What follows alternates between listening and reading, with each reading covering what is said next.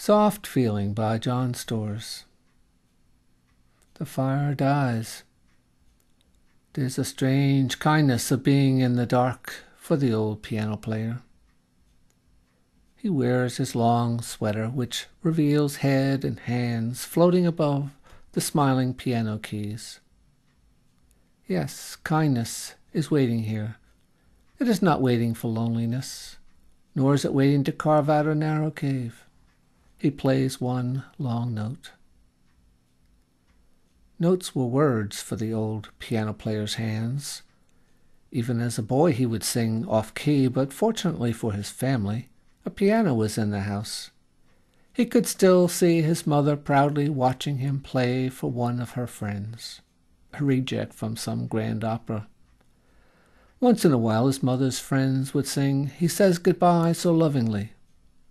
He knew what was coming. Say goodbye to me. Without fail he played his goodbye, but he always wondered what would have happened if he really said goodbye and went to bed. Suddenly, a magical boy is in the room. Noticing only hands, he makes them move faster and faster. He's just a boy, after a while listening to a great battle. Then he notices a fine old head floating above the piano keys. So the small magician takes out a paper sword and waves it over the unsuspecting head to show there is nothing holding it up.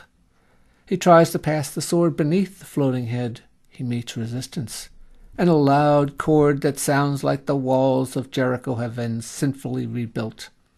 That chord sends one small boy hiding under the piano. The old piano player starts to play a lullaby for the one who is hiding, as if from the rain. Can you feel the rain? Little raindrops going down so sad, turns your scared face to soft feeling. Come out, my little one, to a land where raindrops fall up on a summer day, where to get anywhere you ride kites, where wishes cost one paper penny from a magic box, where organ grinders are on strings and monkeys turn cranks. Along comes a gorilla giving away money.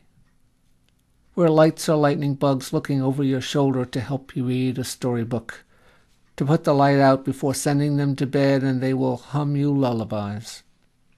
Come out, my little one, to a land where school papers are pancakes and pencils are licorice sticks, where candy clouds drift along with the wind, at the reach of the smallest child, where flames of candles are tears of mother's love bringing out the birthday cake.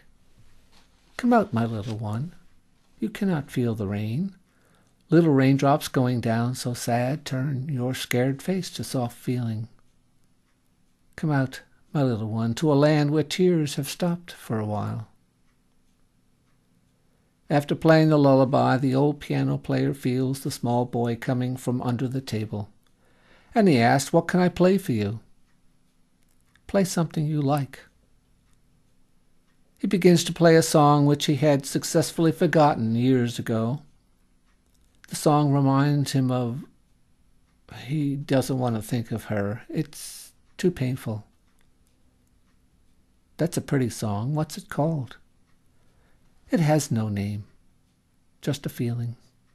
And then the small boy sees a tear going down the old piano player's face. "Are you crying?" "No, no. Now it looks like the rain is coming down to see you." Then the small boy sits beside the old piano player. "Can I play?" "Wait, wait," the old piano player almost said a name. He stops playing to the son who never was. The old man gets up, turns on the light, and listens to the rain.